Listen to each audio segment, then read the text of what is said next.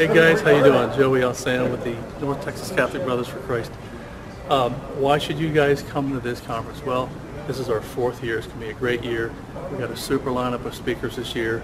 The past years have been awesome also. Basically what we're trying to do is get men to come back to their faith, live their faith, and basically just be a good Christian, be a good Catholic, and come and serve the Lord. Basically, if you put the Lord first in your life, everything else is going to take care of itself. But I want to personally invite you, come on out, go to ntxcmc.org and register to come on out and join us.